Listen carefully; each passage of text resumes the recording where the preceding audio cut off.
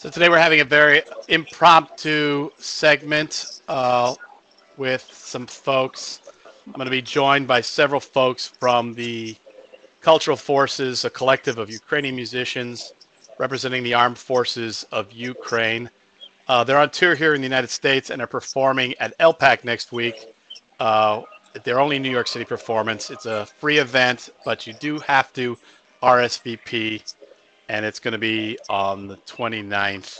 And I'm going to start the show by speaking to Mikolai Sierga, who is member and founder of the Cultural Forces. Welcome, Hi, Mikol. very good Hi. pleasure to be here to hear you. And So you're coming to us from our nation's capital, right? You're in Washington D.C. yeah. We have our first days of trip here in DC. We have a lot of performances here, and we're working in the Congress with the congressman. We just come to their rooms, sing there, play them, and impressing them. So it's very interesting. I think Congress never heard something like that. And you are a tangible evidence of what's going on as far as U.S. support for what's going on in your country right now, trying to support your government. Uh, Yeah. Tell us a little bit about the cultural forces, the collective. Cultural Forces it's unique collective. Why it's unique?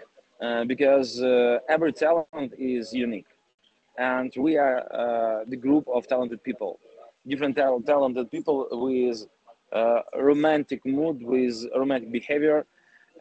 Because everybody of us joined the army in the beginning of the war. I joined the army on the second day of the war because first day I need to create a psychological battalion, the group of psychologists who helping civil people to work with their stress after the Russian invasion. And then the second day, I joined the army forces.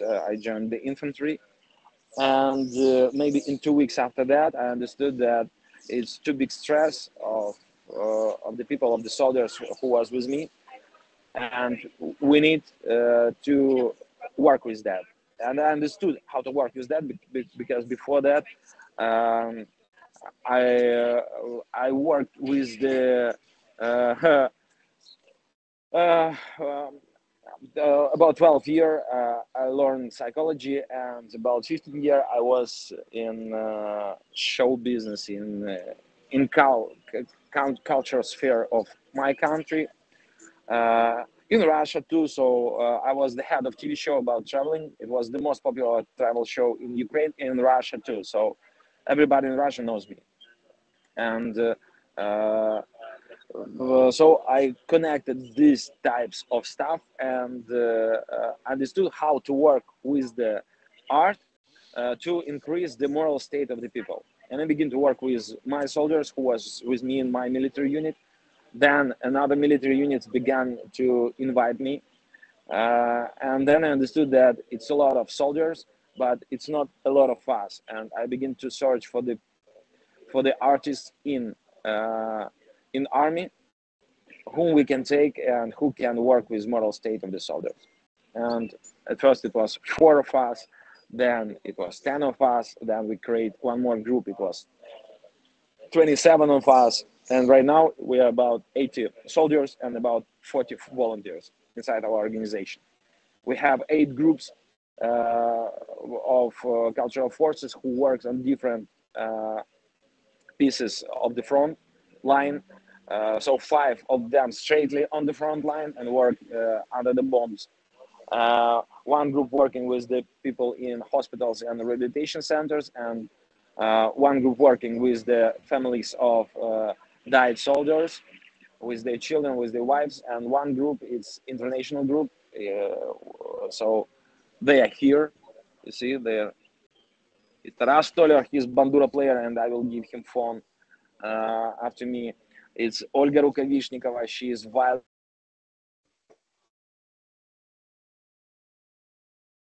player. Are we losing? Have we lost? we've lost phone and audio connection, folks. So hold on. Let's see if they come Yeah, back. yeah, yeah. I'm Oh, here. I'm here. you're back. I'm back. I'm back. So on what moment you stop hear me? I think you were talking about who's going to be speaking to me next. It's Taras Stoller. He is Bandura player. He's the best Bandura player in Ukraine, and he was 1.5 year in intelligence, in territorial defense. Olga Rukavishnikova, she is close to him, stands. The girl without one eye, she lose her eye in fights and combats. She's a violin player.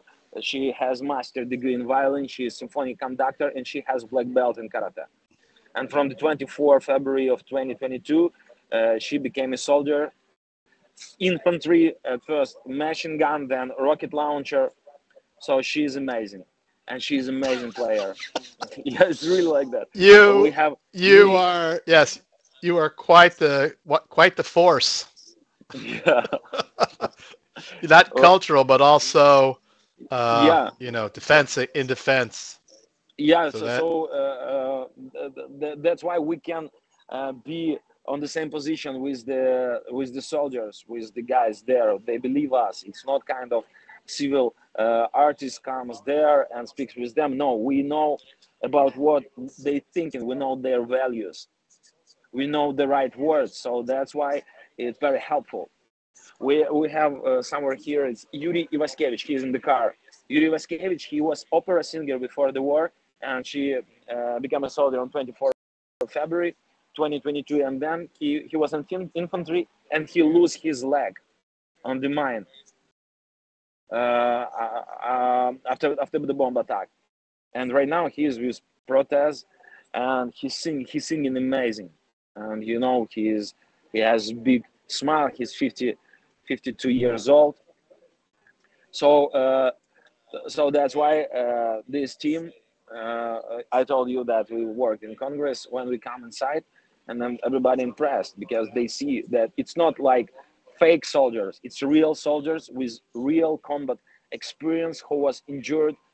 Uh, whom you look in their eyes and you see that they was on the war, but they won the war in their hearts, and they came back to their art. It's very important.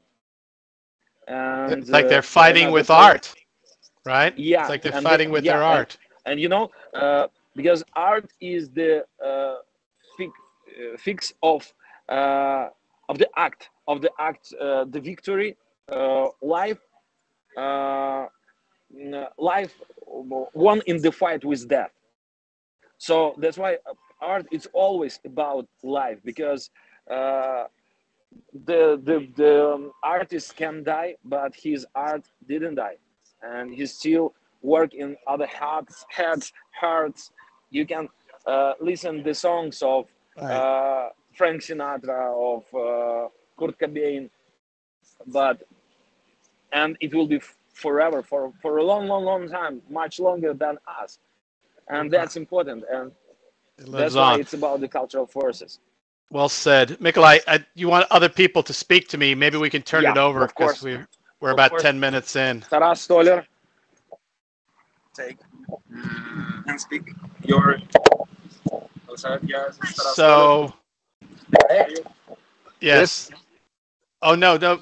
So I guess I would go back to so uh, Taras Stoliar. Nikolai kept saying that you play a certain instrument, but maybe you could say it again. What instrument is it that you play? Instrument is Oh, called there it bandura. is. Ooh. Yes, Oh my God. it's typical Ukrainian instrument. It came from, I think, about 11th century. Now it's a lot of modernized, much modernized than that ancient times. But now a lot of people plays bandura in Ukraine. And you carry this thing around. You go to the front with this device, or is this just Uh, for Congress? uh, Normally, this is my concert bandura. Is quite um, fragile. So Right. for the front line, I have another one. It has not too good sound like this has, but Right. it can keep the rain, snow, mud, and so on. So Do you want to play? Do you want to just play a few notes for us so we can hear what it sounds like? I try because normally I use two hands, but That's beautiful. So, how did how yes. did you get involved with the cultural forces? I went the first day of the full invasion to the army and was an ordinary, normal soldier. I was in intelligence. I think it's called so. So we used drones to find Russian positions, and we also went by our foots. Um so walk there, and I did about almost 2 years there. And after a little injuring, I couldn't do my best.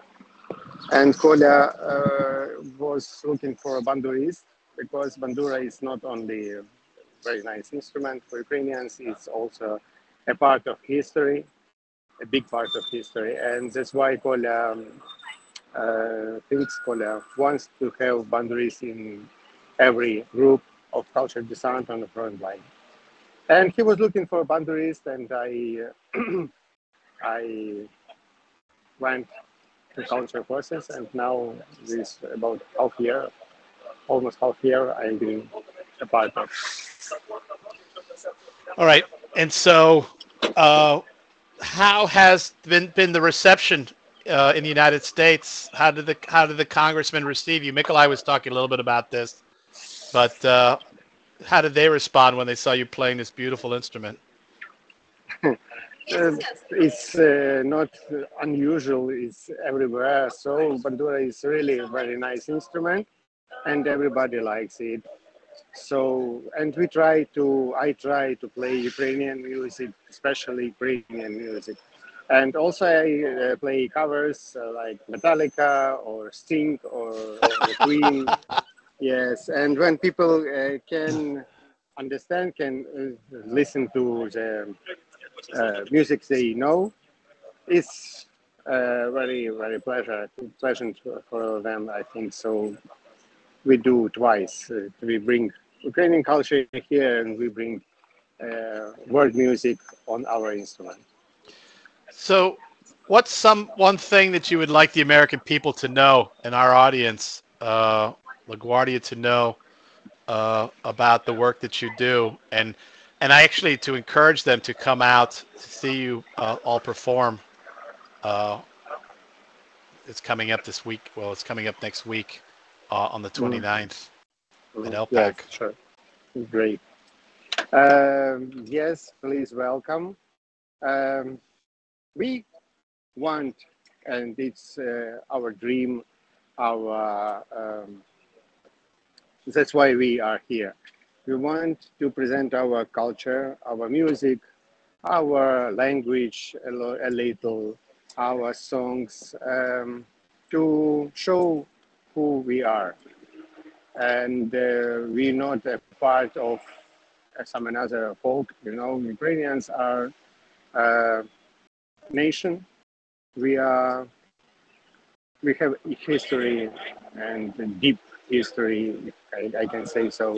And we have our own culture, our own songs. It's very nice, really, very nice. That's why we want to show who we are, and maybe, or of course, or we are sure that after that people can feel why why it is so, why we are looking, we ask for support, we ask for attention to us. um, that's why we are here, to be a little not so far, there's ocean, thousands of kilometers, but we all of our nation, all of our people, loves the same music and same um, in English. So, like democracy, like freedom, and to make your own life. How do you want? Not to listen to somebody who are Yes. stronger or I don't know has more money or more weapon. The pursuit of happiness. That's what we call it Yes, here. yes. Are you holding the phone or is somebody holding it for you? It's me. I just Okay, because I was going to hold say, it. I don't know Yes. if anybody can hold the phone for you, and this time point it down to the instrument, and let's see you play a little bit more before we turn it over to Okay, somebody else. I'll Is there anybody try standing to next find to you somebody. who can take the phone? Okay. I don't want to make this too hard. You just have them hold the phone and point it at your at the I do Madura. a phone also. Earphone. Oh no, no, no! I wanted you to. Oh, too late. I had been asking. Hello. So at this point, I believe I'm speaking to. Uh, hold on. to I Valerie. got it. Oh, Valerie. Yes, I'm But trying to find yes, your but phone. he's going to perform for you for a Yeah, I minute, know. I I think. just wanted him to play his instrument one more time for us. So you are Valerie Second. Shriokov. Yes, that's me. Hi. I'm passing the earphone back to Taras, and he's going to play for you. I just wanted you to, but I was trying to get him to push the. Maybe I'm asking too much. I wanted to see the visual of the instrument while he played the Yeah, music. yeah, sure, Oh, very good. sure. Here we go.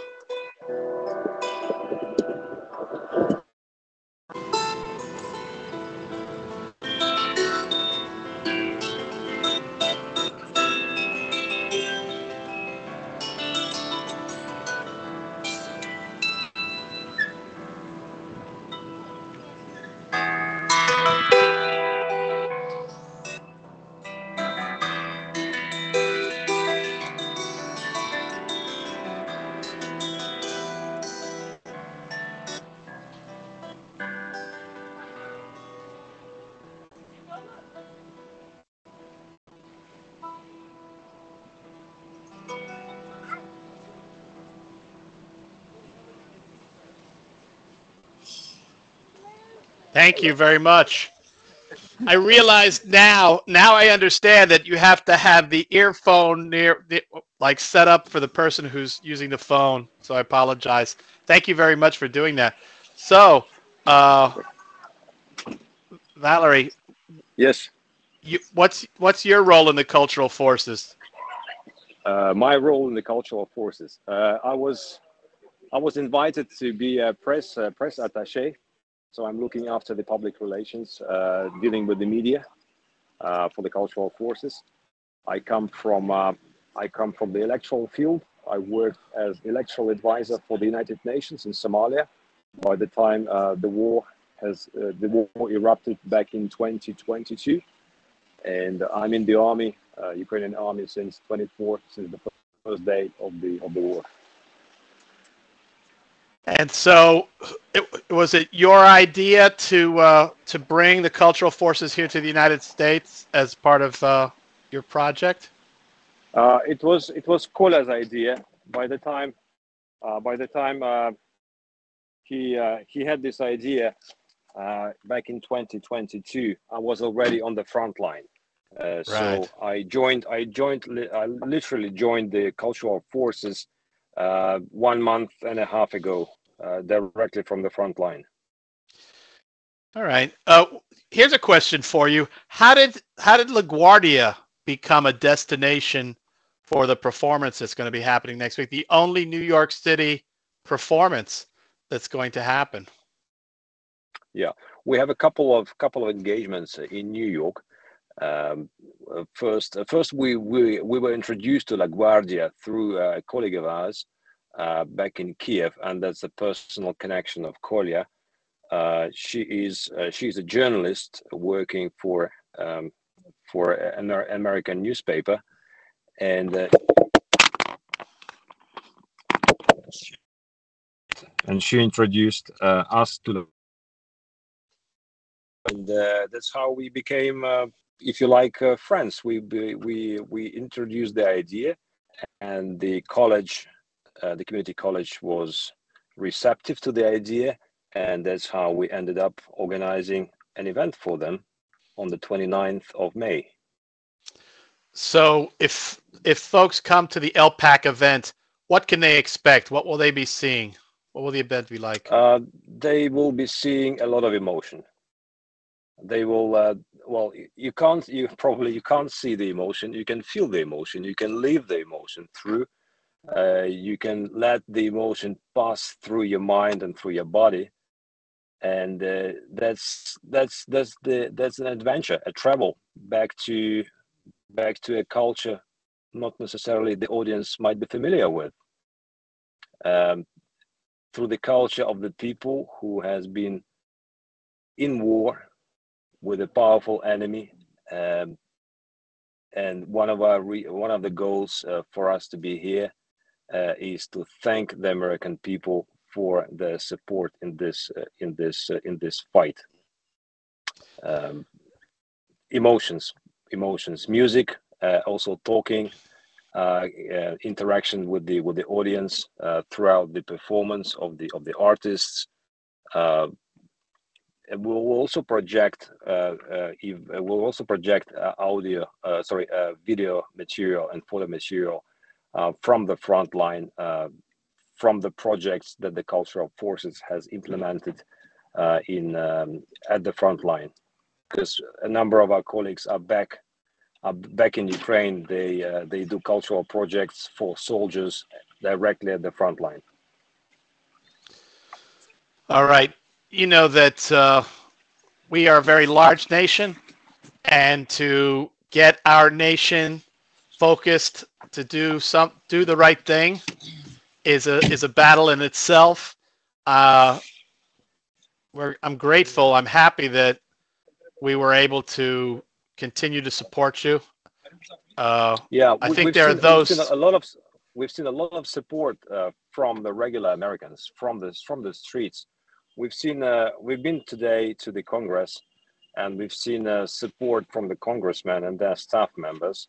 We've seen a lot of posters in the corridors, down the corridors, by their offices, promoting support for Ukraine, and it's a powerful message to us. And we've seen, as I said, support from the regular Americans. People on the street just stopped. They recognized the flag, they recognized the uniforms, and they were very welcoming, and that's something that we appreciated a lot. And one of the reasons for us being here is to witness how much America is supporting Ukraine. It is a message from America to Ukraine. We are with you. We are supporting you till the end of this fight. Yeah, I mean, I always am fascinated by. I actually had a student who was telling me that when he graduated, he wanted to go, because I know that some Americans have actually gone, specialists, I think, have gone to try to help, but some, I think, have even volunteered to fight alongside you. They're supportive. What do I tell my students? Should I encourage that, or should I be discouraging them and tell them to stay here and fight for you here by Right. continuing to get you funding? I think the fight should be continued on the educational front. The more people know about Ukraine, the more people understand the international affairs of the United States globally, not only on Ukraine, is the best thing that they can do at this young age.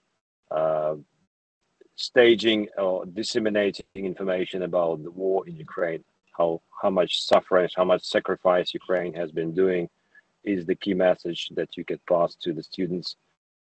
Going out and working with the voters of their congressmen and their representatives to support Ukraine, to support the peaceful cause that Ukraine is trying to make back home. Where are you in the touring of our country? Is this the very beginning stages of it, or are you in the middle of it, or the end? We have just started off. We Right. just kicked off from Washington, D.C. We had a first performance at Ukraine Center, Ukraine House in Washington, D.C. Today we're performing at the USAID agency here in Washington, D.C.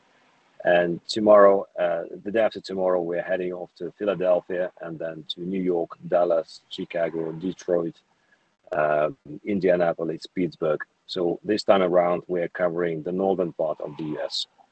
And soon in September and October, there will be another round, another tour, this time around to the south of the United States and covering also the western coast. Just a quick reaction from the congressman that we have been able to meet today during our individual meetings. Everyone has been very receptive and very welcoming down the corridors of the Hill, and now we have to maybe reconsider the initial plans for September and maybe include the other states which we didn't include in the first place. Yes, it's going to take a lot of convincing. We're almost out of time because I know you could only do the show for a half hour, so I wanted to give you this last moment. Any last words or anything else that you want to say? Thanks you want to give? Anything like that?